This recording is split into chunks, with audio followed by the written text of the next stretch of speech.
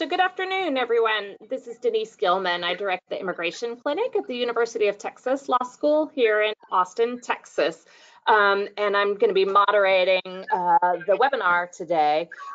There is a poll already up on your screens, I believe, that should be something that you can answer to just give us a sense of who all is on the call. And I'm going to make just a few kind of logistics remarks as you're doing that. So this is a webinar from the ABA section of Civil Rights and Social Justice, brought to you by the ABA Commission on Immigration. If you are interested in the work that you hear about today and the work in general of the ABA, we invite you to collaborate with us on projects you want to develop and offer to our members and the public. We're really excited to bring you today's program entitled Remain in Mexico, the Facts, the Fiction, and Methods to Challenge this Unprecedented Rebuke of America's Asylum System. We have a number of really great panelists. We have Laura Peña, who is with ProBar, a project of the ABA Commission on Immigration down in Brownsville, Texas, near one of the areas in which MPP is being implemented.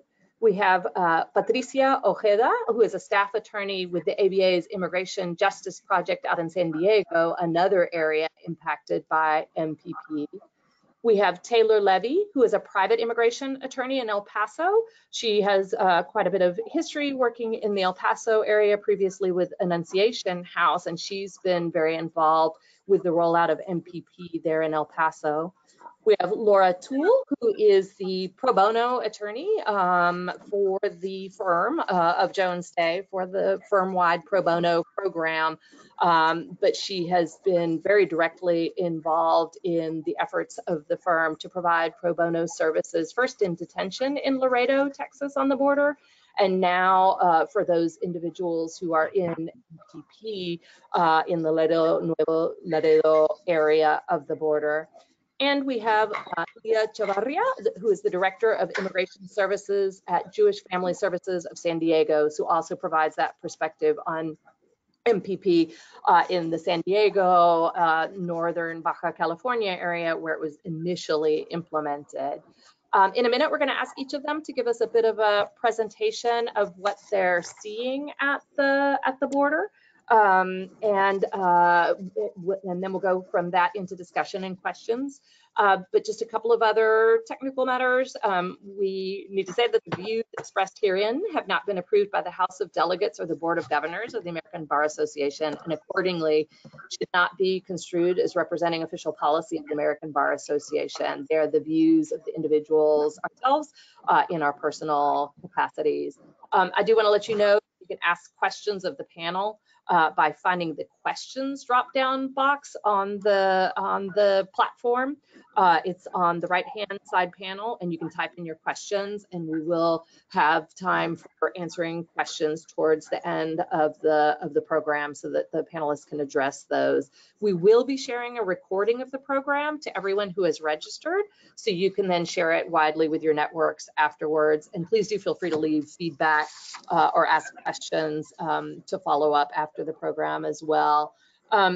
For more than 5 decades, the section and its members have worked on hundreds of issues addressing a broad range of civil rights, civil liberties, and international human rights. Today, the section continues to promote policies on religious freedom, LGBT rights, gender equity, and other significant civil rights issues. So you might want to consider making a donation to the civil rights section, and that's at donate.americanbar.org/CRSG, the section on civil rights and social justice.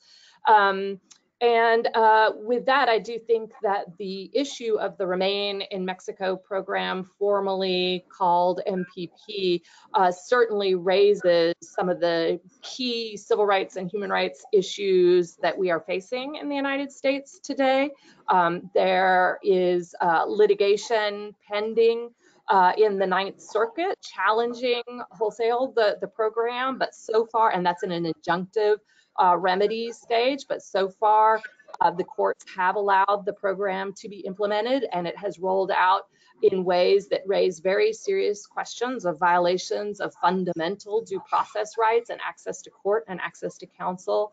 that also call into question the integrity of the asylum system, really raising questions about an assault on our asylum system and the ability of individuals needing protection to access the system that is set forth in US and international law.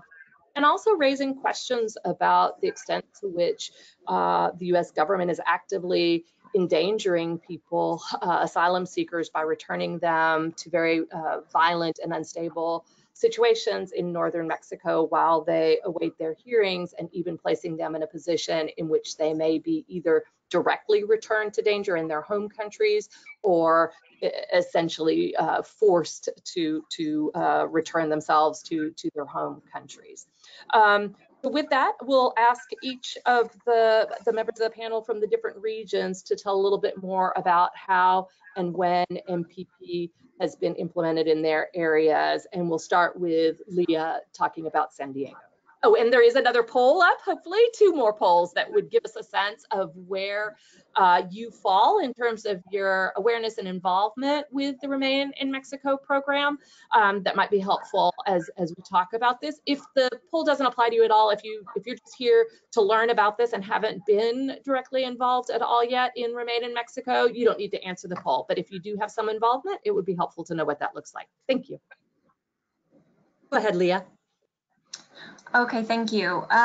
So I am the Director of Immigration Services at Jewish Family Service in San Diego. I just wanted to briefly introduce how it is that I know the information I'm about to give to you, and that is Jewish Family Service is one of 2 agencies in San Diego, California, offering services, direct services to those affected by the MPP program. The program was launched in San Diego, in Tijuana at the San Ysidro Port of Entry. It expanded then slowly after that across the border.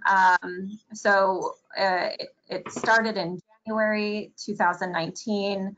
We started representing cases directly in March 2019. So far to date, we have retained 33 cases that are enrolled in the MPP program.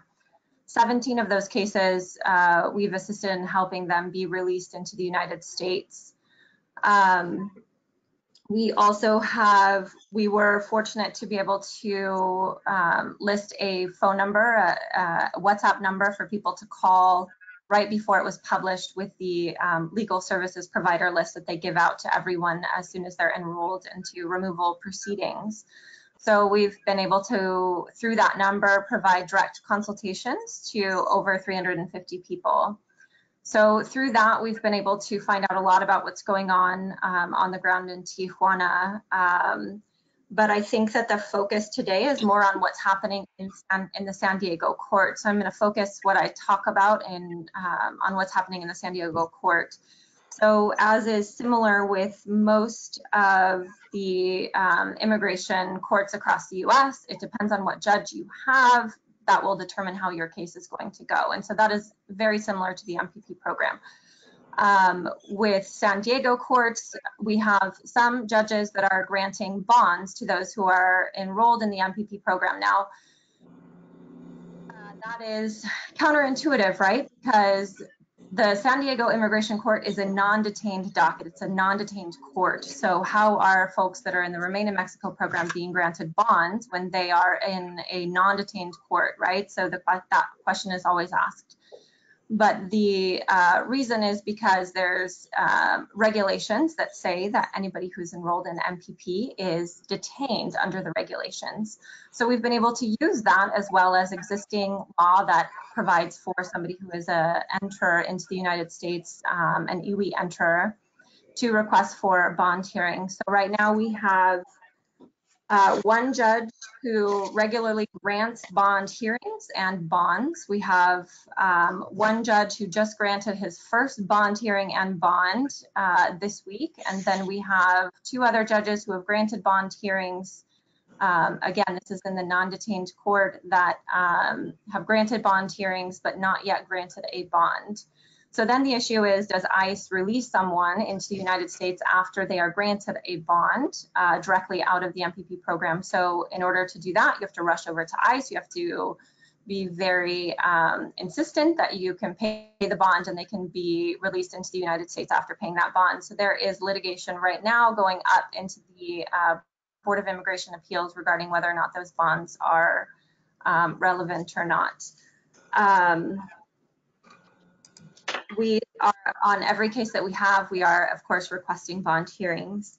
Another interesting thing that happens based on the judge is whether or not the judge instigates a fear of return to Mexico interview. So everyone who is enrolled in the MPP program has a right to have an interview with an asylum officer regarding their fear of return to Mexico. Now, they have to initiate that by an affirmative statement to a U.S. officer. Now, in practice, we know, those on the ground, that it doesn't matter if they tell a U.S. officer that they have a fear of return to Mexico. They won't necessarily be scheduled for that fear of return interview. What actually happens is they want them to express that to the judge. And then the government attorney at that point will schedule that person for a fear of return interview. At least this is what's happening in San Diego. So because of that, if someone doesn't feel comfortable expressing their fear of return to Mexico on record before the judge, then they may not ever be scheduled for a fear of return interview. So in San Diego, there are a few judges who have started asking that question, or sort of posing some questions that lead someone to express a fear of return to Mexico on record in their case. And then after that, the government attorney will put a red sheet on their file, and then they will be scheduled for a fear of return interview with an asylum officer.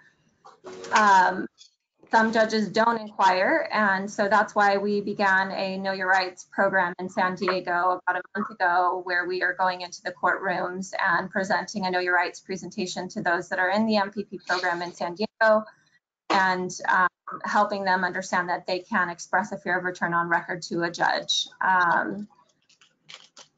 So in some cases that's been successful, and that's been a way that they can get that fear of return interview.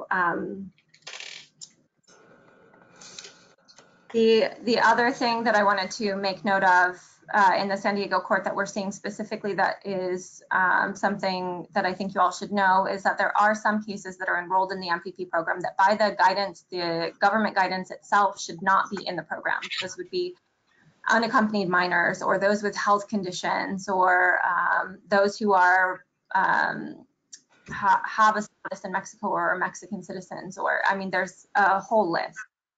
The one thing that we've been able to do in San Diego is flag some of those cases to the judges, and some judges, one judge has granted conditional parole to someone who was enrolled in the program that shouldn't have been. That was an unaccompanied minor case.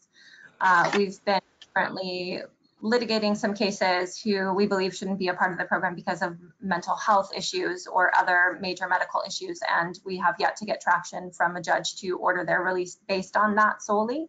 But that is an issue that we face here in San Diego, as well as, of course, advocating with the agencies to try to get those people out of the program in any other way that we can. So I feel like that's, my time is up. I think that's about 6 minutes. So I'm gonna leave my time for anybody else who wants to, to give their introductions to their jurisdiction, then I can answer questions later. Great. So Taylor, do you mind following up with the El Paso Juarez experience? Yeah, hi. So after MPP started in San Diego, and we were able to learn a lot from Leah and from other partners out there in California, it was next implemented in El Paso. So it started in El Paso around the end of March 2018. I think it was around March 27th when they started sending people back at first, and then we had court starting in the middle of April. So San Diego and El Paso are the two only places where the courts are happening in the actual courtrooms, as opposed to in the tent courts that we'll talk about elsewhere on the border. So they're using our non-detained court as well. What we've seen is that means that most normal non-detained cases have all been bumped from the dockets. Not 100% of them, but a large number of them. People have gotten reset notices saying that all the normal non-detained cases have been moved to 2020, or also I have 2 cases where they were moved to be determined, which is theoretically already been ruled something that should not happen under Peña, under the Supreme Court, and I have 2 hearing notices that specifically say TBD. Remaining Mexico has been implemented the fastest in El Paso, MPP, despite being first in San Diego, and Tijuana and Mexicali. We have over 18,000 people in the program right now who've been sent back to the El Paso Juarez area. That includes the Del Rio sector, which is another sector, pretty rural, going east of El Paso sector. And we have 2 non-detained judges who are hearing the cases. It was 4, but one of the judges was already scheduled for retirement, and another judge retired shortly after MPP started unexpectedly, and seemed to indicate that the reasonings why were because of MPP. It's a totally ridiculous system for various reasons. We were able to do a Know Your Rights presentations and friend of court for several months from April through June. I did that with, dozens and dozens of people, probably hundreds of people. And then the program was eliminated in June of 2019 because allegedly we weren't allowed to be part of it anymore as third parties. So I know that Leah has done really great work in California. We have not been able to restart. Instead, we've had constant issues being pushed out. I've been yelled at personally for smiling at the MPP respondents because they're not my clients, and we're only allowed to speak to people who are our clients. But I know lots of folks from Juarez, and so when I see their kids, I get excited. I'm like, oh, no, no. And I've been yelled at and told that I could be physically removed from the courthouse for trying to speak to them or smiling at them outside of what we're allowed to do. What we're also seeing is incredibly packed dockets. So people will show up for court and they won't even see the judge because the dockets sometimes have 150 people listed on them, and the courtroom, the physical courtroom itself, can only fit about 40 people at a time. So to try and go through all 150 is impossible in the timeline that's given. Courts, I've stayed for MPP court past 8 p.m. because court's going on so long, and the respondents themselves, the clients, they have to show up at the bridge at 4 in the morning. So they show up at the bridge at 4 in the morning in this incredibly dangerous city. Juarez is really horrific right now. An attorney colleague of mine yesterday was standing outside of the bridge, downtown main bridge, waiting for her client when there was a shooting in broad daylight, and she watched somebody, a shooting, etc., right there in broad daylight around 9 a.m. while I was in immigration court. Courts are starting hours and hours late. What we're seeing is just absolute desperation. There's lots of great work being done by Clinic, also by HIAS. They're both 2 organizations that are accepting volunteers in Juarez, and also by Las Americas Immigrant Advocacy Center, who's also taking on volunteers. However, like I say, when I say there's 18,000 people, almost everyone does not have an attorney. We're doing as much as possible to educate folks. Our judges have given 0 bonds. We've had no hope with that whatsoever. The only way we've been able to get people out of the program is by proving severe mental health issues, severe physical health issues, and also sometimes GLBT and some pregnant people. We've had more luck in El Paso with pregnant people than the whole rest of the border.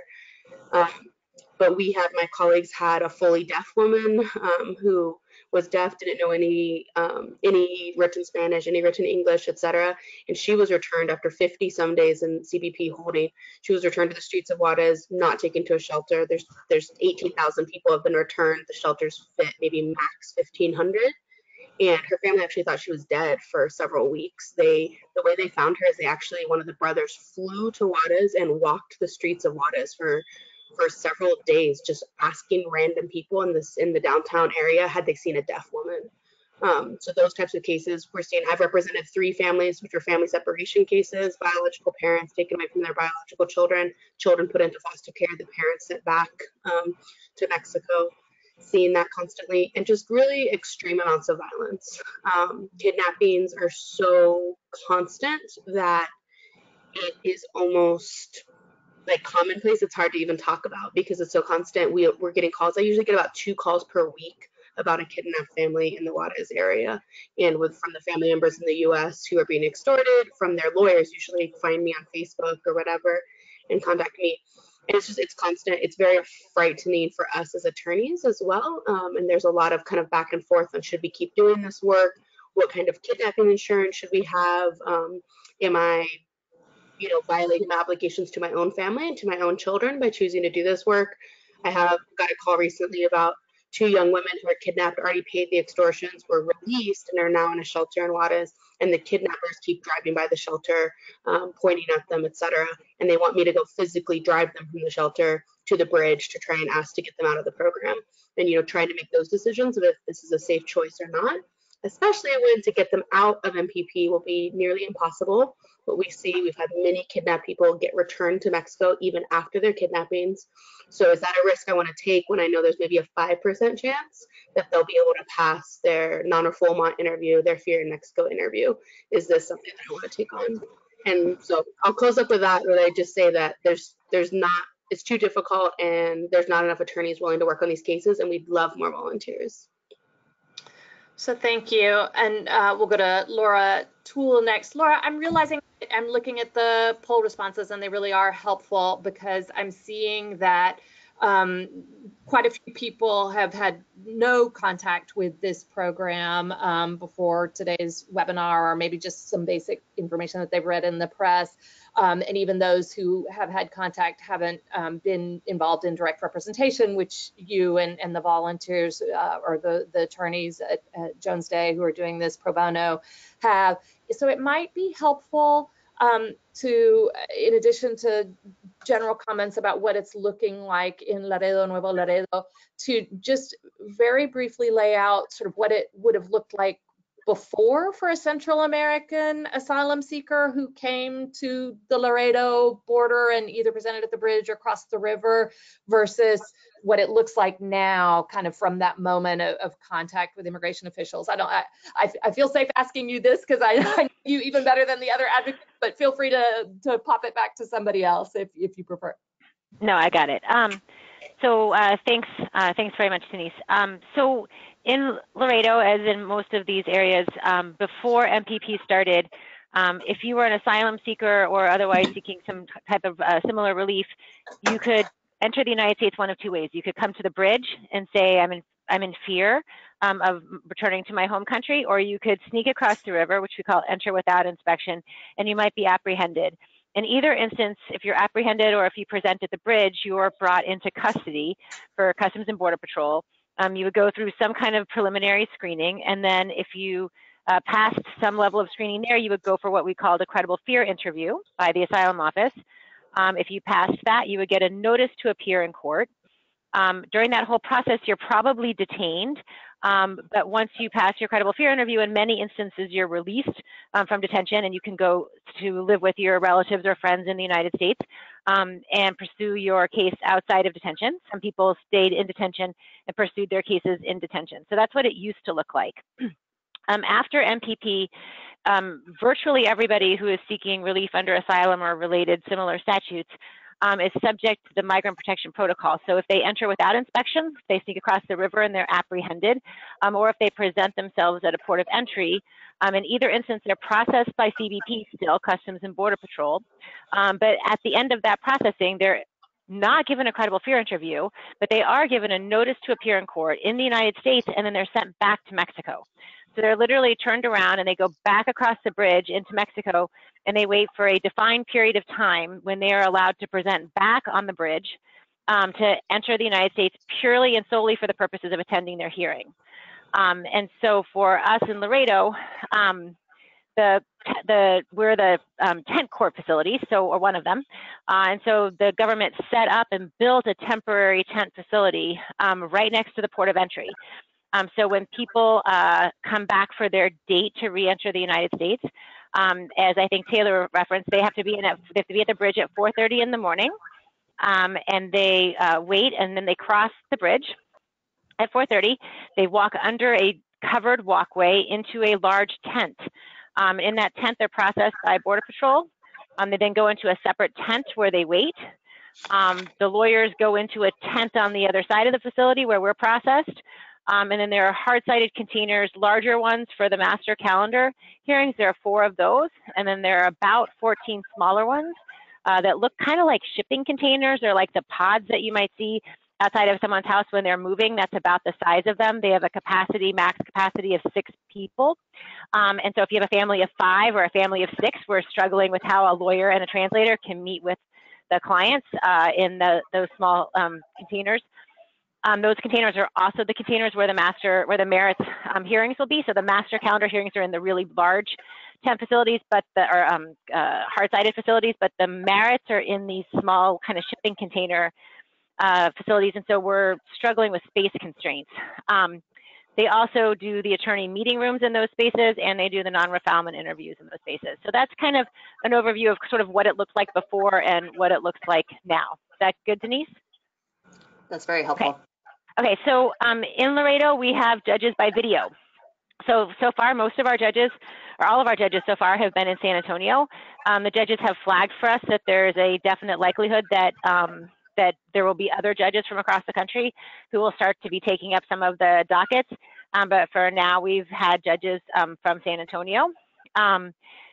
There are no observers permitted in the tent courts. You are allowed in if you have a client who is present that day, who showed up for court, who's present, then lawyers are permitted with translator to go into the attorney meeting space to meet with your client if you'd like, and then to go into the courtroom to represent your client, but there are no observers permitted there.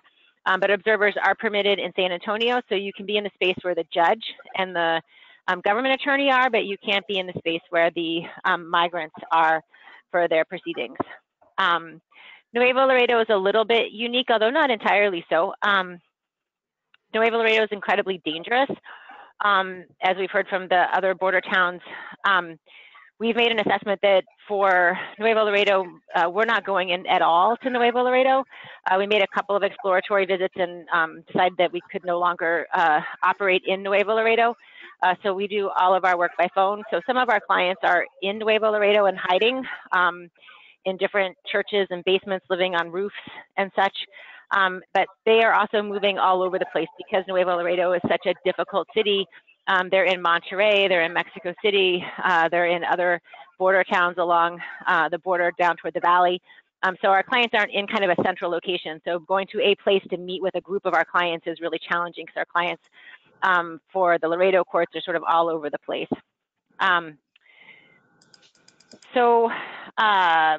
Similar to Taylor, we've had a lot of instances of persecution and trauma for our clients in Mexico. High percentages of reports of kidnapping, violence, rape, other assaults. There are lots of families with little children. They're struggling to find places to live, to find food to eat. We've had family members that have just disappeared. We don't know what's happened to them. And so the situation is super difficult for them there. Right now, we're the only organized legal service provider. We're a law firm, so we're not actually a legal service provider. We're the only organization providing free legal services consistently at the border. I know some other lawyers are showing up in San Antonio, and a couple of others have been to the tent courts. We would love some additional help in Laredo. So, thanks. Thank you very much, Laura. And so then if we can continue on down the border and ask Laura Peña to speak about what's happening in the Brownsville, Matamoros area. Sure, thanks, Denise. They saved the best for last here in Brownsville. MPP started, unfortunately, in July 19th, and the courts started accepting individuals through the program and master calendar hearings September 26th. Before going into the courts, because it seems like there's a number of individuals on the call who may not have that much familiarity with MPP, I did just want to point out one of the major reasons why the entire program is illegal is because it violates our international obligations under the law. So the United States is a party to the 1967 protocols relating to the status of refugees and the Convention Against Torture. And both of those prevent the United States from sending individuals back to places where they will be in danger. For the protocols, I'll just read the language. The United States shall not expel or return a refugee in any manner whatsoever to the frontiers of territories where his or her freedom would be threatened on account of his race, religion, nationality, membership of a particular social group, or political opinion. The danger that Taylor and Laura were describing, these folks are under threat particularly because they are seeking protection in the United States. Even more broadly, the Convention Against Torture prevents the United States from returning individuals to another state where there are substantial grounds for believing that he would be in danger of being subjected to torture. There have been disappearances, and they're reported. Human Rights First has a count of the number of kidnappings and disappearances, assaults, rapes that are occurring in Mexico as a result of this program. So that's just one of the major reasons under the law why MPP is illegal. In terms of Brownsville, the court, and in your notes, actually, we were able to get a tour of the facility before it opened. So you can read a little more specifics if you want to see what the facility looks like. Those are in your notes and available in the handout section. But there's 6 master calendar hearing rooms, 60 merit hearing rooms, and 60 attorney-client privilege rooms.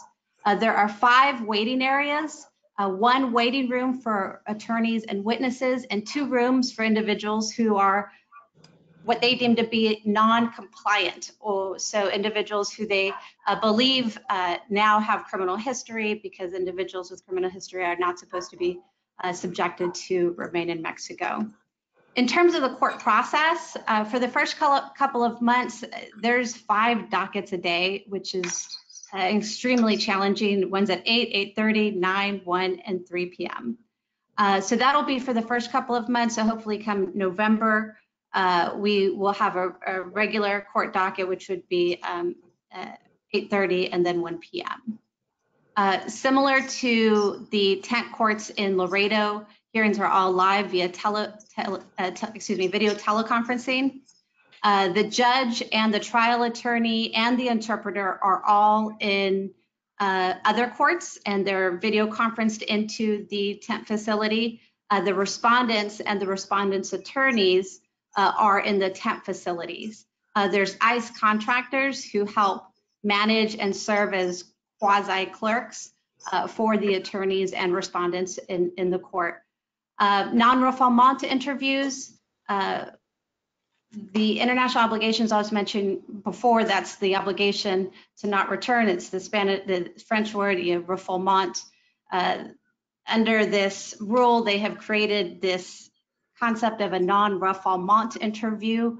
The standard is very high. It's it's more than 51%, which is harder. It's a higher standard than actually asylum. And individuals have to establish that they have a fear of returning to Mexico, and it has to meet an extremely high standard. The interviews are conducted by asylum officers, either in the tent facility or remotely. So far, no bond grants, at least not down here in Brownsville. I know we probably want to get to questions soon. I just want to talk a little bit about the efforts in the Rio Grande Valley, and I have to give a shout out to our local attorney and hero. Jody Goodwin has led a phenomenal effort, and ProBar has been supporting her to the best that we can. Currently in a volunteer capacity, but we are switching paths, and we will be formally taking clients who are subjected to MPP as soon as we expand our staff, and we will be opening up an office in Brownsville as well. Lawyers for Good Government is also partnering with Jody in the volunteer efforts down here. Their Project Corazon, they have a schedule of bringing in Spanish-speaking immigration attorneys. I believe it's every other weekend. And what they're doing is having asylum workshops. They have the workshops in Matamoros, so it's sort of an extreme environment, I would say. It's all day in the hot sun on the plaza, just on the other side of the bridge. And those asylum workshops result in draft I-589s. So Project Corazon has been asking for lawyers to remotely, especially lawyers who speak Spanish, to remotely translate and put the data into English language asylum applications. So for anybody with familiarity with I-589s, which is the asylum application, volunteers are needed through Lawyers for Good Government. I will say, I just want to end with, for those folks who have some experience in the immigration realm, we are opening an office in Brownsville, even though ProBar is located in Harlingen, which is nearby. So we are looking to hire a senior attorney and a paralegal. So if any of you are interested in rolling up your sleeves and getting into some of these really critical issues and providing services to a very, very vulnerable population, we'd welcome your applications. Thanks, Denise. Thanks to all of you. That was incredibly informative. So I'm going to ask some guided questions, some of which will be based off of audience questions, and then please do continue to send in your questions so that we can talk about those. Patricia, a technical question and then a access to counsel question. Since this is an ABA call, I think people will be very interested in understanding a little bit more of the contours of what access to counsel looks like. The technical question is for people who are in Mexicali through the Remain in Mexico program, are their hearings also being heard along with those who are in Tijuana in the San Diego court? And then also for people who are in the San Diego court through the Remain in Mexico program, what does it look like exactly on the day that they appear for court, in the sense of, since it's a non-detained court, sort of how did they get from the bridge to the court? What does that look like? And actually, Taylor, you might want to answer that for El Paso as well. But then if you could also speak to what access to counsel looks like. And I think there are really two sides of that. One is access to counsel sort of in the court context when people appear for their hearings in the US. But then the second aspect of that is, to what extent do people living in northern Baja California while in this program have access to counsel? Are there attorneys who are working with people on the Mexico side in that region? Patricia, you want to touch that? And Leah, if you have any to follow on. Sure. So actually, our involvement is more with people that have expressed a fear of return and have actually been placed in detention. So that's when we get in contact with those clients that were formerly part of MPP but are now in detention. So I would actually defer to Leah on this question, because she is, on the ground and in the courts.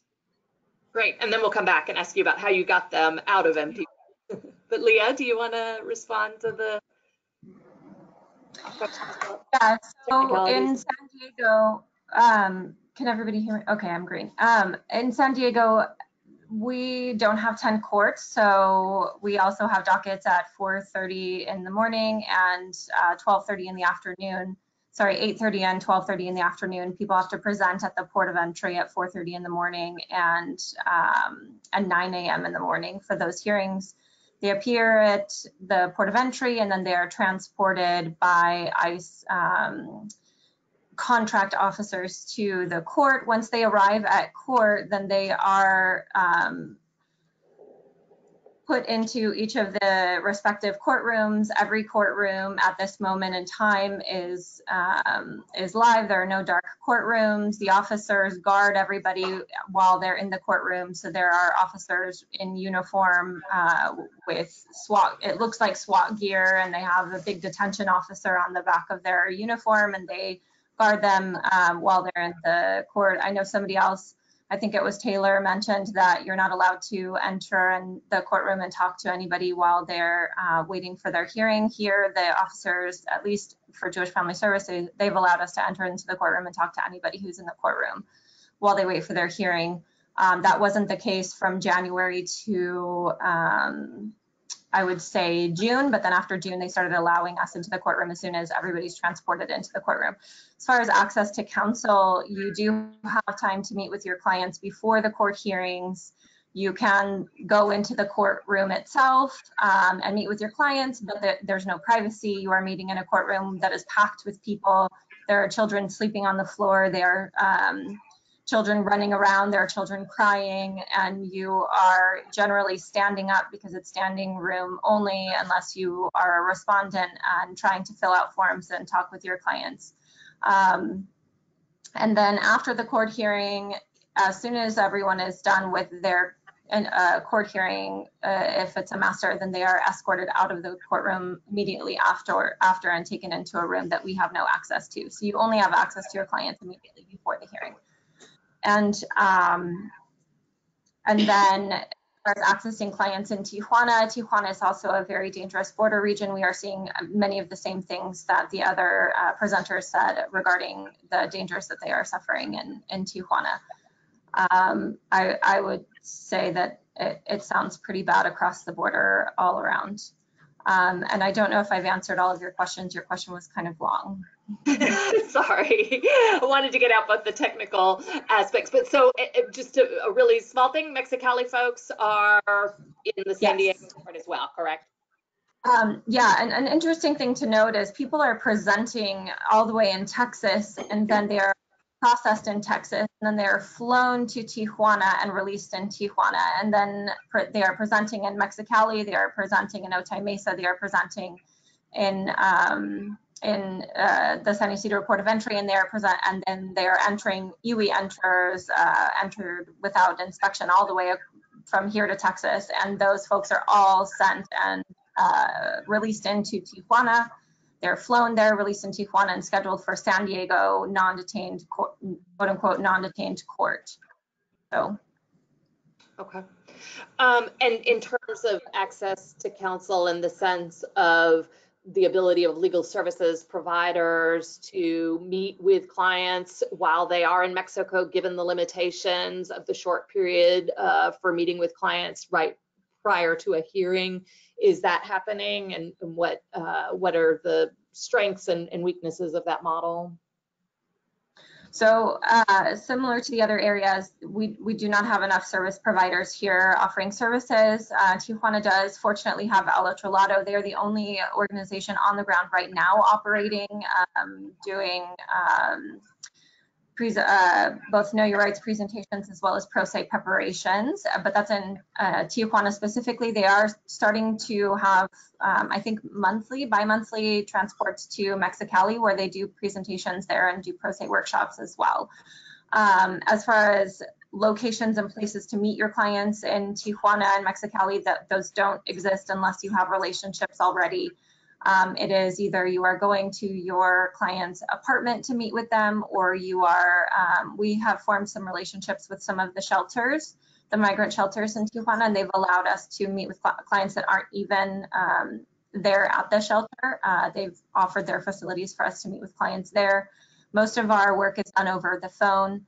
I know that immigrant defenders and HIAS have been working together as well with us and UNHCR and other organizations to start building more programs on the south side of the border. But I know that they've been up against obstacles as well, as far as finding a secure location, a place that's safe, a place that people can access, meaning there's either public transportation or they feel safe traveling to that location. But right now, nothing exists in Tijuana. And again, this is the first location where this program began. So that means it's been operational here for almost a year. And still in Tijuana, we don't have structures set up for regular support systems for those who are affected by this program. And following up on that, Laura Tuell, you already indicated that the firm has decided that it isn't feasible or safe to have attorneys crossing to provide representation or meetings directly in Mexico. So what model are you using, and is that changing or developing as you get closer to a point where you will have actual merits hearings, mini asylum trials? Yeah, so we have done our work thus far by phone. So we have a series of burner phones to avoid our volunteers getting calls from the cartel on their personal cell phones when and if our clients are kidnapped. So we have a series of burner phones in Laredo, and we have teams that fly in to Laredo and work there, and we communicate with our clients by cell phone, sometimes by video chat. So if they're on WhatsApp, you can do video chatting with them. So we've done a fair amount of that. We've created an app that we use to collect I-589 information so that we don't have to do all of that by phone. So we can send them a link, they fill out a lot of the biographical information, they send it back to us, and we can at least get that process started. So we're working on some technological solutions to being able to communicate with them when we can't meet with them in person. Our first merits is a week from Friday, and we already have about 10 set up between now and Thanksgiving. And so we're really going to see the crunch coming up about how to prepare our clients for trial and do the type of in-depth interviewing that we would normally do in person for many hours to figure out how we do that by phone and what the obstacles and the challenges are. But right now, that's largely our best option. A couple of our clients are in Monterey, and so we may be able to go to Monterey. We have a relationship with a shelter there. And so even though our clients aren't staying there, we can use their space. And so we do have some options in Monterey, but for the rest of our clients in Nuevo Laredo, there's no other option than by phone. We do get to meet with them before and after the hearings. So we do have about 30 minutes before their master calendar hearing and about 30 to 45 minutes after. We've really only been able, that time is largely for signing documents, the engagement letter, getting signature pages for things, explaining to them what's going to happen at the hearing, explaining to them what happened at the hearing, so that you can't really do the kind of in-depth relationship building that you would want to do in person, but we have at least been able to have some personal contact with them when they've attended their preliminary hearing. And Patricia, I do want to follow up on the successes that you all have had getting some people out of the program. And Leah also mentioned the bond possibility. Would you mind explaining that a bit more and letting us know if there are other strategies that have worked in getting people out of the program? In other words, allowing them to pursue their asylum claims from within the United States? Sure. So Leah, do you want to start with getting them out, and then I can follow up when they are detained? Yeah, so a lot of our clients we've gotten out of the program through just straight advocacy. So it's a balance between putting the right things on the court record and then submitting parole requests, or just straight up communication directly with officers. Some of our clients have had positive non-refoulement interviews. Sorry, I'm probably not saying that correctly. So they've been then released into the United States. We have a client who was a federal defender case, meaning she was enrolled in MPP, and then she was separated from her younger sibling. They were both very young, but she was just over the age of 18. So she was enrolled in MPP, and then her younger sibling was separated from her. She then tried to re-enter later on after already being enrolled in the MPP program, and of course then was criminally prosecuted for misdemeanor re-entry. The federal defenders referred her case to us. She was then after that detained at the OMDC, Otay Mesa Detention Center, and they then released her from the program per some of our advocacy for her. So there's also a judge who granted conditional parole for somebody who was an unaccompanied minor. I mentioned that earlier, and we're arguing for conditional parole for others who shouldn't be amenable to the program at all as well. But that's after we've already done every type of advocacy we can with the agencies, with DHS, and then also they aren't passing the non-refoulement interviews, as well as people don't want to always have a non-refoulement interview because they're afraid of being in detention. So sometimes they refuse those interviews because of the conditions of detention. Because if you were an AWE enterer, then when you go for a non-refoulement interview, then you are processed by the agency that initially processed you. So you were sent back to Border Patrol conditions in the place where you were initially apprehended, and those conditions are generally pretty awful. You might be detained for 2 or 3 days before you have an interview. A lot of people are released from the program for other various reasons, like they've won their case or they've been denied relief, and then after that they reserve appeal, and then if it's an individual, then they are sent to a detention center. If it's a family, they might be sent to a family detention center or released into the United States. So that's how I believe that Patty and IJP have come across a lot of those cases, because they are then detained. It's either post-grant relief or they passed a fear interview and then they are determined to be detained and not released into the United States. Yeah, and so that's where we've seen the majority of people that were formerly in MPP. And so some of the issues that we've come across is, and I just want to talk very basics, people who are and are not eligible for bond, someone who is an arriving alien, so they present at the port of entry, is not eligible for a bond, whereas someone that is found within the United States is eligible for bond. The issue with MPP is that they're designating mostly everyone in MPP as an arriving alien, meaning that the people that we encounter at the detention center that were, even if they were found within the United States, are designated arriving aliens, and therefore when they go and try to get a bond from a judge where you would be eligible for a bond, the judges are saying no because they're designated as arriving aliens. The cases that we've come across, and recently I had 3 siblings who all were found within the United States.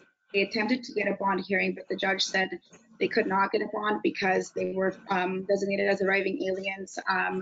We took their case, and we successfully argued before a different judge that they were improperly designated as arriving aliens because they were found within the United States and should be eligible for bond.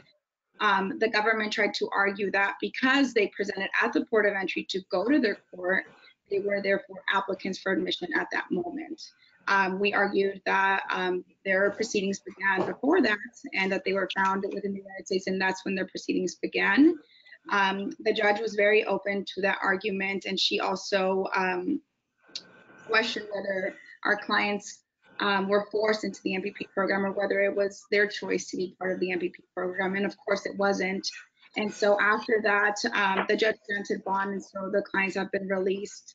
The good thing with that is that they were represented. The issue comes where people are not represented and they're calling for bond hearings and are being told they can't even schedule the bond hearing because they're arriving aliens.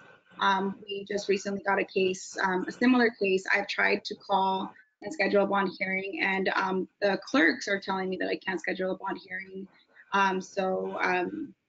It's one of the, it's a constant struggle trying to even get a bond hearing when the judge is the one that should be making a jurisdiction issue, not the clerks. So that's one of the things that we're experiencing here at Alta Mesa Detention Center. So even after you get them out of MPP, facing difficulties with ongoing detention in cases where normally they would have had the right to review of their detention. Okay. Exactly. Laura, you talked about some of the lawyering efforts that have been taking place on a pro se basis in Matamoros, Brownsville. We also have a question from an audience member about sort of what else is being done, can be done, even for non-lawyer volunteers. So perhaps if you could describe sort of the living circumstances of asylum seekers who are returned to Matamoros through Remain in Mexico, and what's being done on a kind of humanitarian level to support those asylum seekers. Yes, thank you to the person who posed the question, and Denise. Currently in Matamoros, there's approximately 800 refugees living in a tent encampment just across the port of entry. The health issues are extremely, extremely concerning, in addition to the safety and violence issues that were previously mentioned. There have been outbreaks of chickenpox. Lice is a big problem. So those types of, honestly, lice kits are needed right now. The organization, a nonprofit organization called Team Brownsville, it was just a group of 3 to 5 individuals here in Brownsville, former teachers, who got together and decided to begin feeding the refugees who were waiting pursuant to the metering policy, which we haven't talked about, but pre-MPP and still today, their individuals were turned away at the port of entry, and they continue to be turned away. So this organization is teambrownsville.org. They accept donations, and they are providing meals, breakfast and dinner every day for the asylum seekers waiting in Matamoros. So that's 600 to 800 meals twice a day that they are providing to these individuals who are in need. So you can go to their website, you can volunteer with them. They have, because they've gotten quite a bit of publicity, they have a lot of volunteers. So I'd encourage you, just don't come down, but make sure that you notify them of when you want to come down and volunteer. And there's other organizations as well. Angry Tias y Abuelas is down here in the Rio Grande Valley. We haven't talked about Reynosa. which is another large city, also a dangerous city, but there's more volunteers in that area. And the Angry Tias and Abuelas, they received actually an award from the Kennedy Human Rights Center for their work, and they provide assistance also to the asylum seekers waiting. The lawyers, we try and partner up with them to the extent we can. It's helpful for lawyers to be with other volunteers at the same time, safety in numbers. Let's see, we're all women on this call presenters, which is awesome, but we're used to that. And so we try and go in groups, which actually, makes it a little more enjoyable, to be honest. There's a lot of advocates, and that is one, if there is any silver lining on all of this, the local communities really have stood up in support of their communities on both sides of the border. We don't see a border here. We know that it's a focal point in national discourse. For us, it doesn't exist. These are our people, and I grew up down here. And so it's great to see that we're coming together, and we welcome people from all over the country to come and witness for yourself. Denise, can I add something to that as well? That would be great, and I have a follow-up question for you. Yeah. Awesome, thank you. I just wanted to say, one of the things that I've been pushing really hard is immigration attorneys from across the country being willing to take these cases, even paid. If you can afford to do pro bono work, that's totally understandable. We all have bills to pay. And so I think that trying to encourage, even if you just take one case. So for me, I think there's really amazing volunteer programs that exist. You can come with Project Corazon, you can come with Hives, you can come with Clinic for a weekend or a week. But you could also just take on one single asylum removal defense case from start to finish and taking on that case, even if you have to charge the family or different groups, church groups or nonprofits who could maybe fundraise to pay you something to take that case would be really wonderful, because we need more attorneys taking these cases.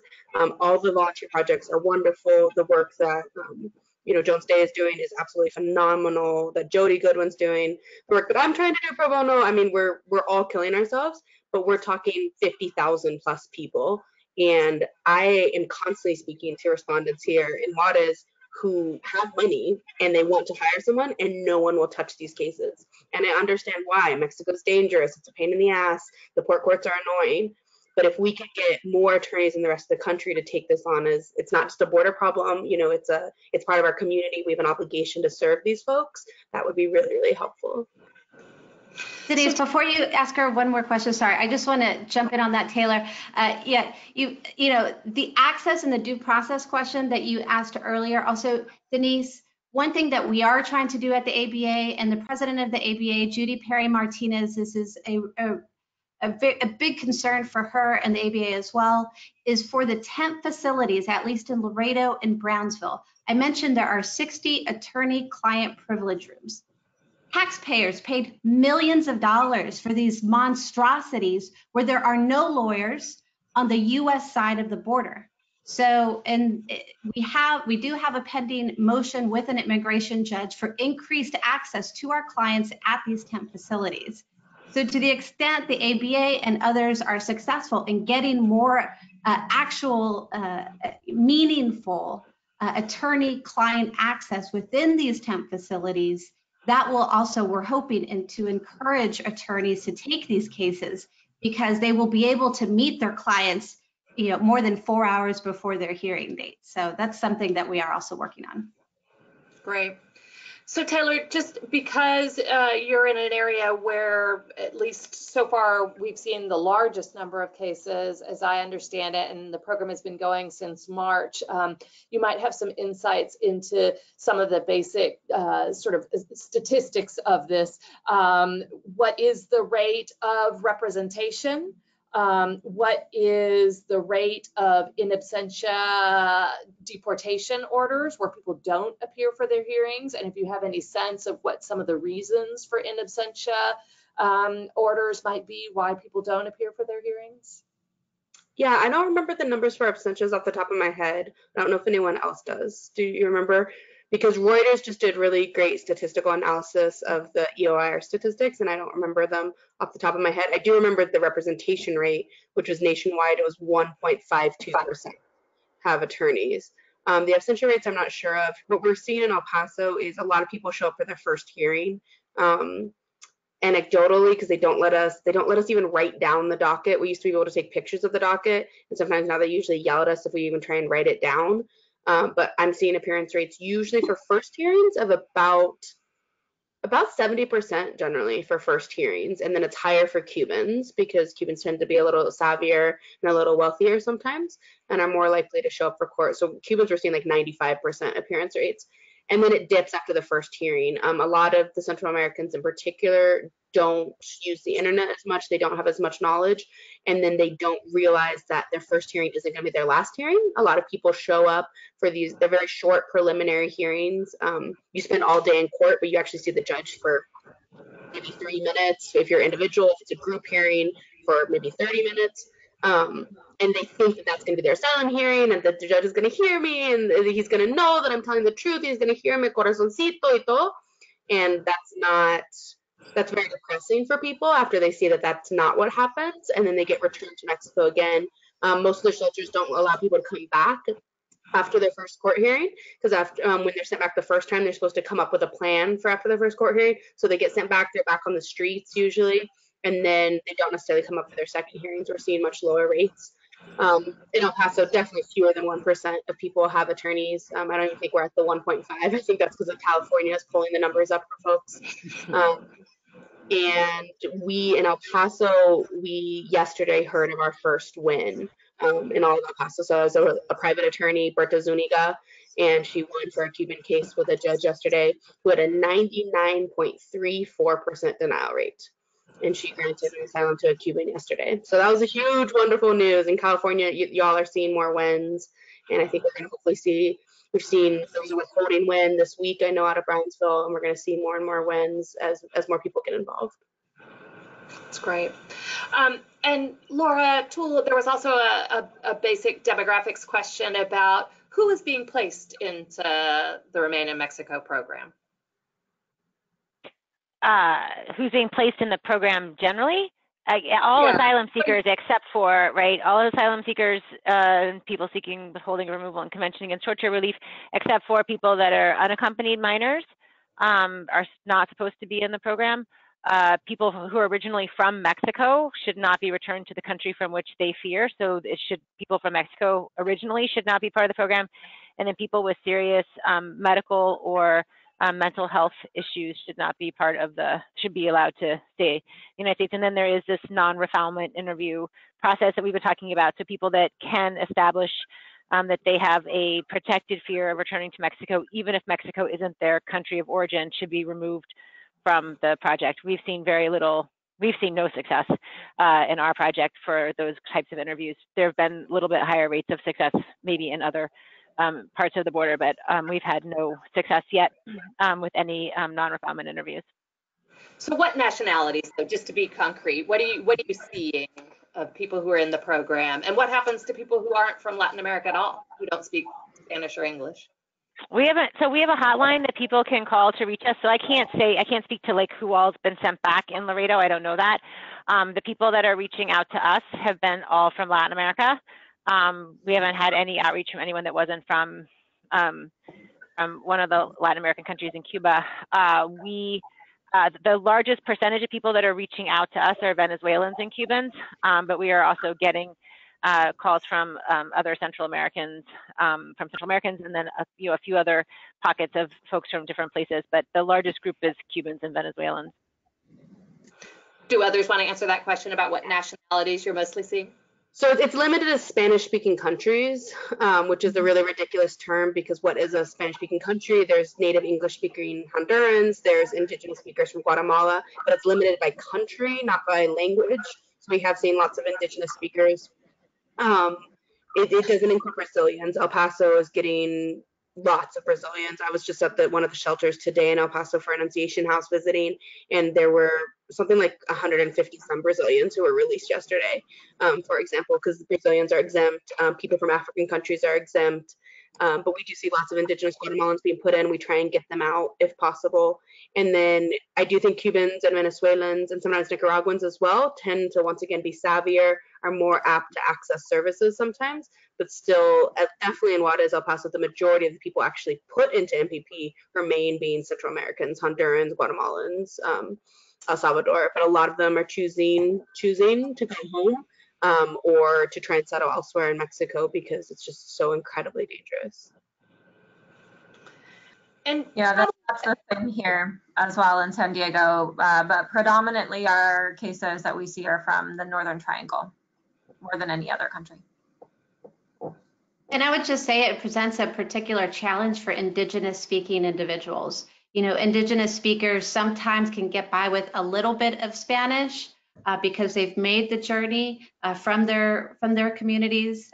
You know, so we see a number of Indigenous speakers who are inappropriately, well, it's all inappropriate, but against their own policy placed into NPP. And so that's another very vulnerable population that it has even more challenges in terms of navigating the complex system and getting access to a due process. So several of you have mentioned that we're starting to see results in merits hearings, and there's a question about how long this process is taking. Can you answer in your different regions how many master calendar hearings are typical before a final merits asylum full-blown hearing generally are scheduled, and how long is it typically from the moment somebody is first processed by Border Patrol and returned to Mexico through the program until they get a final hearing? In other words, how long are they stuck in northern Mexico while they're waiting for their hearings and having to go back and forth to the border for those hearings? Taylor, you want to start? Yeah, I mean, I'm really passionate about that question because it's so ridiculous. At the beginning, things were faster. At the beginning, it was 2-3 weeks for your first hearing. They were only scheduling for one judge at the beginning, and then they opened up more judges. So there's people who actually crossed earlier, but since there was only one judge, the farthest out I saw is I had a transgender woman who was put into the program. We were able to get her out. She crossed in May, and her first court was March 2020. Because she crossed when there was only one judge. Most of what we're seeing, if somebody crosses right now in El Paso, their first court hearing is going to be in about 3 months, usually 2 to 3 months. But for the entire month of September in El Paso, there were 0 individual hearing dates available for pretty much the entire month of September. So there were multiple people coming in for their master calendar hearings with their I-589s ready, their asylum applications ready, even with attorneys who could not set for an individual hearing because all the dates had been taken. They were just reset for masters again because all the dates were taken. So as it rolls out along the border and more judges are opened up, you see it faster and faster, because this week we got 2 new judges in El Paso, but via video teleconferencing out of the Fort Worth Adjudication Center, and their calendars are empty. So now things are faster again, luckily. But people are completely desperate. Everyone in September got reset. Almost everyone in September got reset for mid-December, and people were just crying in the courtroom. I mean, because it wasn't even reset for an asylum. It was reset for, the judge apologized honestly a lot, but it was reset for, sorry, you all have to come back in December. For another initial master calendar hearing. What about Brownsville? Very, very similar. It's a moving target. As I mentioned, there's room for 60 merit hearings, and there's 6 master calendar hearings. So right now we have El Paso and local judges who are teleconferencing it or video conferencing into the Brownsville Port Court. Initially, you could get in and if you were prepared at the first master calendar hearing, could get a hearing in October or November. I have a merits from early October that's set for late November, but now that's being pushed out to January. As we get more judges assigned to the Brownsville Port Court, I anticipate it will change. And Laura, what about Laredo? We are seeing some initial masters all the way out into 2020, so January, February. We have just started our, we've been in court for about a month. We're now filing I-589s at the first master calendar, and they're setting merits. So this week we had merits. They offered us 2 days away. We declined that 2 days wasn't quite enough time to prepare for our merits, but they're scheduling them like 3 weeks away from their first master to their merits. Before I go to San Diego, what's a 589 and what language does it have to be prepared and submitted in? The I-589 is your application for asylum, withholding protection under the Convention Against Torture, and your application for withholding of removal. It's a multi-page document that was designed for people who are in the United States. So many of the questions do not actually make sense because they're not designed for people that are in MPP. So you have to make a lot of judgment calls about how to answer the questions, because like, what's your address in the US? They don't have one because they're not in the US. That's one of the prominent questions at the beginning of the application. And it has to be filled out in English. And then they have to file that in order to get a merits hearing date. And what about San Diego? What's the timing looking like?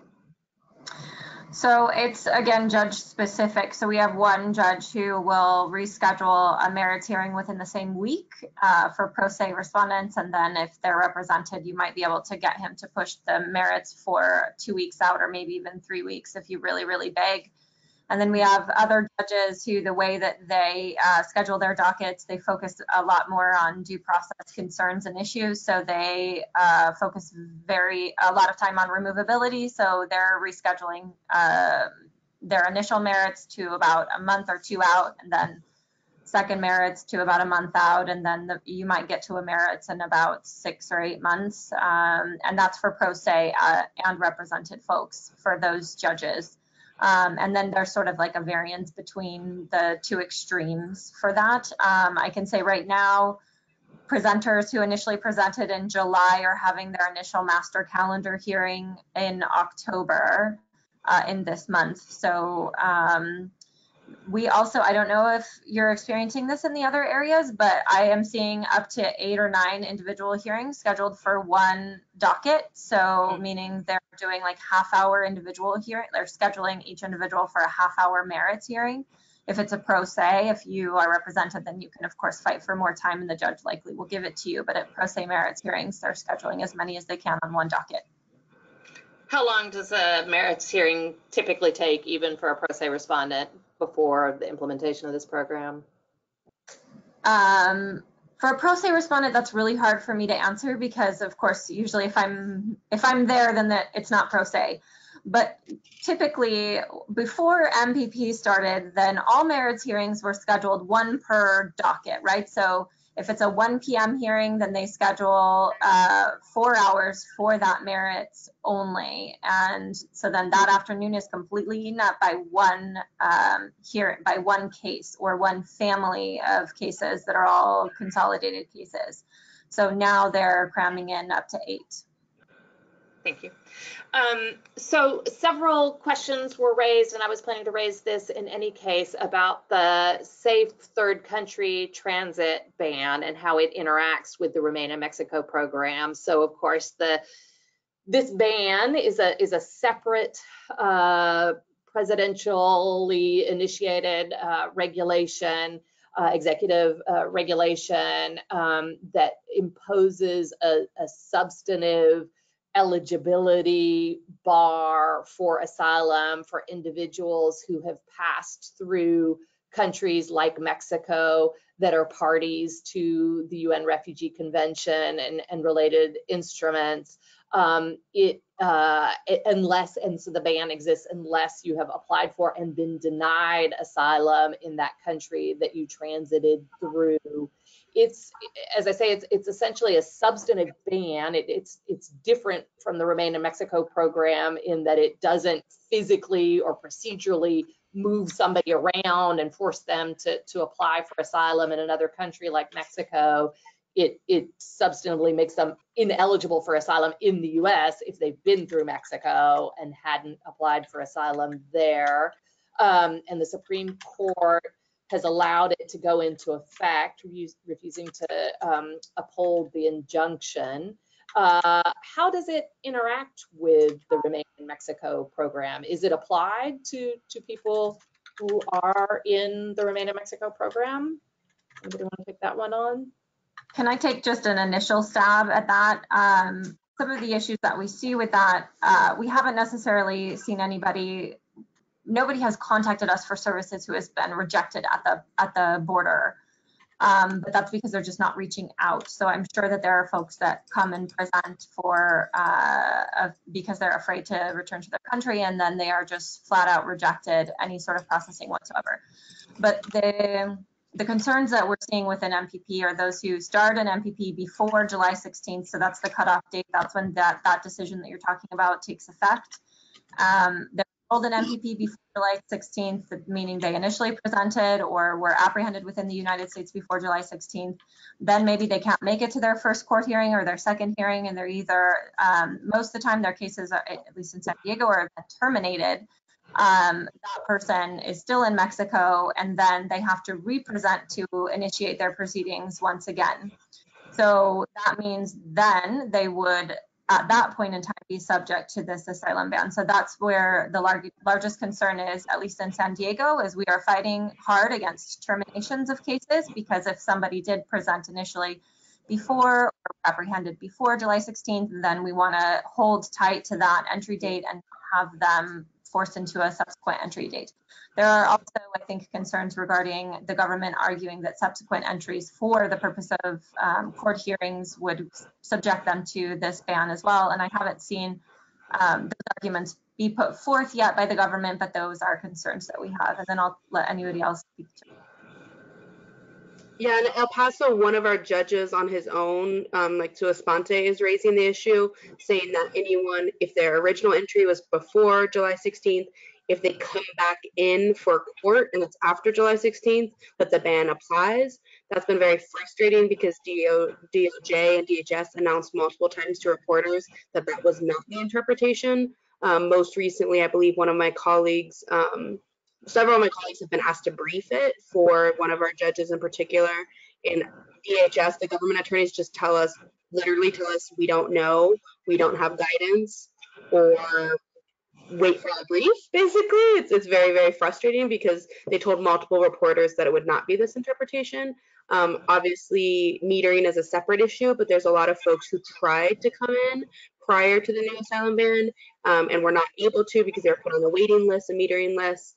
And we're trying to argue that those cases shouldn't count. SPLC and American Immigration Council and the other lawsuit, expanded to include those types of folks with the asylum ban is very problematic.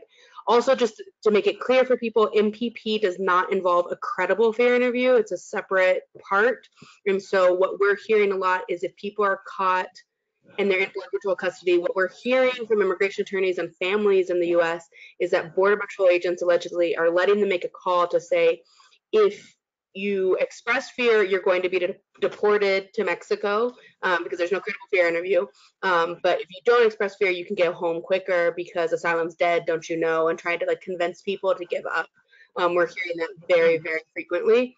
But even if you haven't sought asylum in other countries, you can still qualify for withholding and for cancellation of removal, or I'm sorry, for Convention Against Torture. So you're still permitted to go through the process of MPP. So basically, there are still forms of relief that are related to asylum that people will be eligible for, whether they're sent back to Mexico or allowed into the United States, into detention and possibly out. But it's even a more difficult threshold to meet in terms of establishing eligibility for protection as a result of this rule, on top of the kind of physical circumstances of being in another country while you're trying to prepare your case. Good. Okay. I'd also say, Denise, sorry, just real quick, for those who live in other parts of the country, in the interior, for the detained population, these are some of the last cases for individuals who are going to be eligible for asylum, which means they entered the United States before July 16th. So if you're looking to get involved in this issue, now is the time. Looking around at your local legal service providers to see if you can assist. It's a really important time because these are literally some of the last asylum cases that could be heard for a while. One more sort of technical question, and then we'll end with a question to all about how people can get involved and what kind of advocacy is most needed. But as a technical question, Leah, you raised the issue of potentially not wanting to terminate cases, what we call in immigration lingo, terminate or end a removal proceeding because of some negative impacts that it could have on eligibility for asylum, or maybe even eligibility for bond in certain circumstances. But are there cases when people are challenging the notice to appear, the charging document in these cases, as a way of trying to get people out of the program, or to provide greater opportunities to present the claim, or to hold the government to its rules in terms of the way these charging documents are supposed to issue? Have people had any successes on that front, or are there more warnings about whether that's a wise strategy than successes? Of all the cases that I know that have been terminated, it's put the people in a worse place than they were in before the case was terminated. And before MPP, a termination in a court case generally was a good thing, because then that would have opened that particular person, in most circumstances, up to the ability in asylum cases, as we're talking about asylum, to be able to file for an affirmative asylum application instead of be before an immigration judge in court, where it's more adversarial. I have yet to come across a case where a termination was beneficial, so I can't speak to that. I'm sure that it's possible that a termination might be beneficial. I think that if you were able to successfully get your client released into the United States post-termination, then that would be a success, because then if they're released into the United States, they have a terminated removal court case, then at that point they might be able to try to affirmatively file if jurisdiction doesn't revest in the immigration court. Maybe the case will revest in the immigration court, meaning the Office of Chief Counsel files a new notice to appear, a new charging document, and then instigates removal proceedings anew. But at this point in time, I haven't seen any of those cases personally.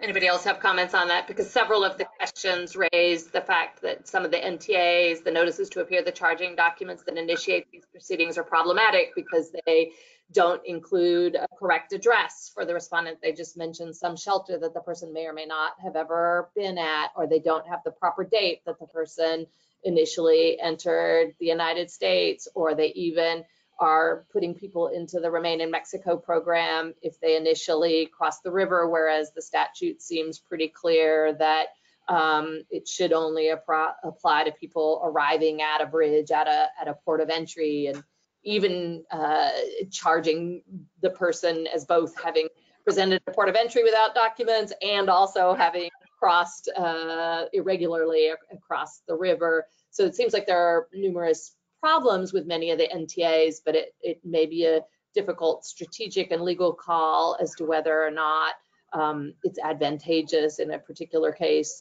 or in general in challenging the system to raise those issues. Anybody else want to comment on that? Yeah, I'll comment on that a little bit. It's very problematic. The NTAs are terrible, like you're saying. A lot of NTAs are saying the address is Facebook as the address where it's served, or shelters that people have never heard of. Very, very wrong NTAs. I think one of the things, and Leah, you can tell me if I'm wrong, in San Diego, I think terminations are perhaps good for folks who don't show up for court as opposed to absentia orders. Unfortunately, our judges in El Paso are doing about 99% absentia orders, and that means if you don't show up for court, you are deported in absentia. It means you have a mark on your record kind of for the rest of your life, and it means your kids do as well.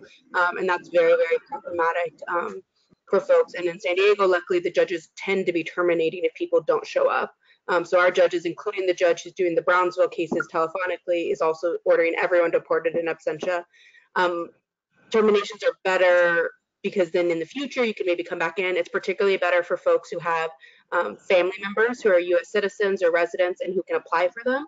So if people are docketed in San Diego and choose not to go for court and stay in Mexico, and then they can consular process to come back in theoretically without having to request a deportation waiver for that absentia order, as opposed to El Paso, all absentias. It's incredibly frustrating because the IOM with the UN is helping get people home, like get home voluntarily, and they're busing people home. That program is funded by the State Department, and they are not working with ICE or with Department of Justice to provide like return home letters so that those cases would be terminated as opposed to absentia deportation orders, even though the people went home, which is what we want theoretically, is for people not to come into the United States. So they did all of those things. And so then that's been really problematic. Apart from this, if the case is terminated, Mexico will not take you back. So if you do show up for court and your case is terminated, so if you fight that the NTA is wrong, that person can then not be sent back to Mexico because they're not pending, and they're just going to be put into detention. So not all respondents want to be in detention. They're not just going to be allowed free in the U.S., generally speaking. They're going to be put in family detention or single adult detention, and it's really problematic how to move forward.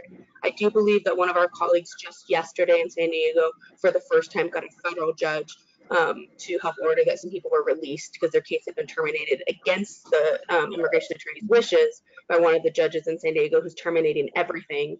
And they were actually released. I believe yesterday was the first releases we've heard of nationwide.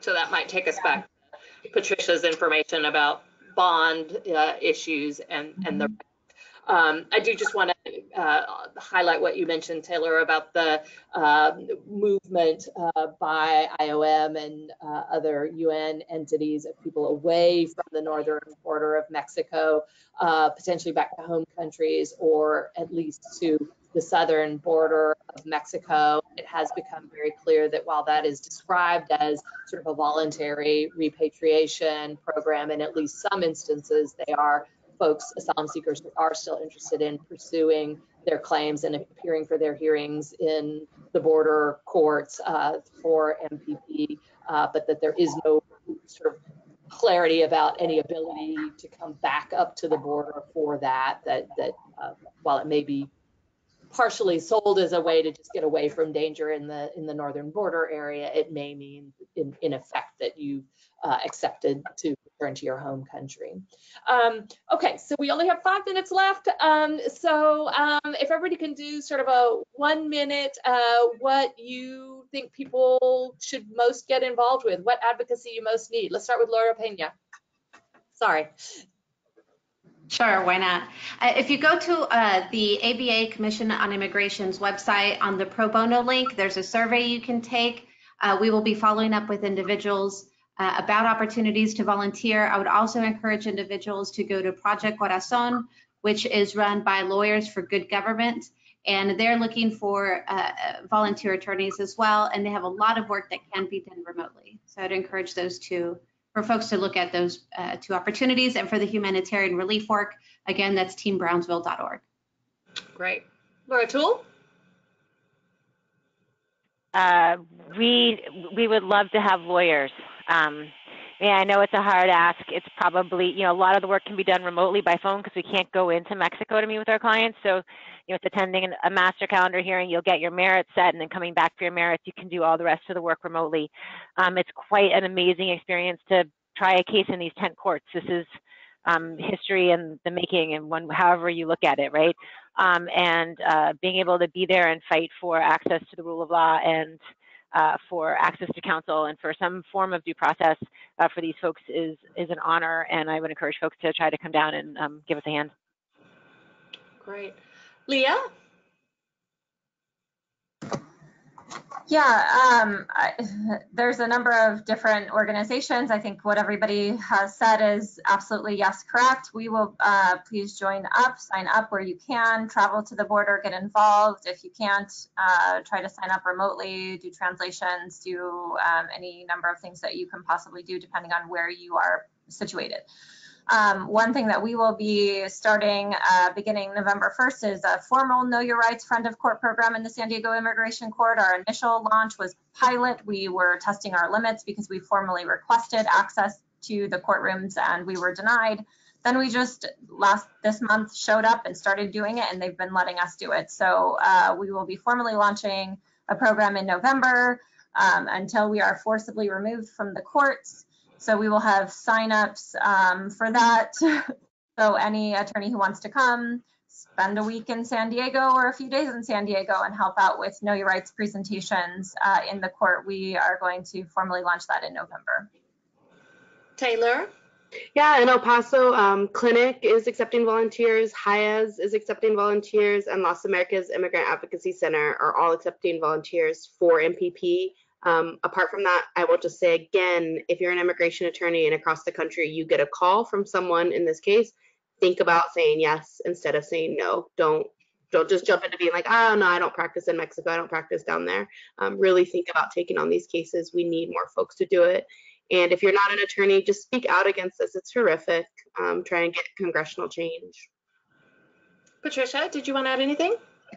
I think I'll use my minute to highlight something that I forgot to highlight during the presentation, and that is that the MPP program is really damaging on people with mental health, because currently there's a litigation, there's a case, Franco Gonzalez, that if somebody's been found mentally incompetent by a judge, then they are get the right to a court-appointed qualified representative. And unfortunately, I feel like there's going to be so many people that are abrogated of that right because they are in the MPP program and are not seen by a judge or people at the detention center. And I'll just wrap us up by echoing a comment that was posted by one of the audience members about the extent to which, in addition to all of this amazing creative representation work that's being done in the most difficult of circumstances and that provides us with critical information about how this program is functioning, we should also be sure to use our voices as witnesses to this, and even as participants on this call, to let the world know, to let the public know what is happening in this program and the extent to which it really goes against basic principles of the rule of law and should not be accepted as normal. We're, I think, as lawyers, problem solvers and wanting to provide assistance, and we should absolutely be thinking about ways to do that, but not, I think, at the sake of forgetting the larger picture of violations of basic civil rights and human rights that are implicated in this program. And so just making sure that we're continuing to talk about that reality as well. But thank you so much to the panelists, really incredibly informative. And thanks to all of those who were on the call as well. And the recording will be sent out. And thank you very much. We will end the program now. Thank you. Bye, everybody.